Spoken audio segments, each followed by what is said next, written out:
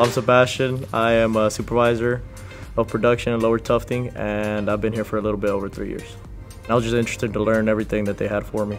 So any opportunity I would have, I would ask them about it, and they took notice of it. So I moved up pretty quick, I would say, in 3 years, yeah. I mean, I'm 22, and they've put me in that position, and I'm grateful for it. There's a lot of opportunities here to move up. You don't just stay in one thing. Me, all the other leadership people, we're always looking after safety. Safety is the #1 priority here, above everything else, making sure everybody gets home safe. Every month we have different safety topics, reminding people, definitely a safe place. You really have to learn how to bond with the people more than just, co-workers.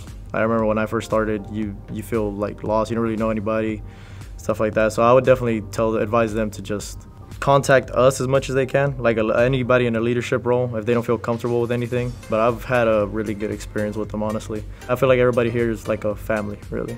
If they're looking to make good, decent money while they're working on something else, Mohawk is lenient towards school, or if you have outside stuff going on.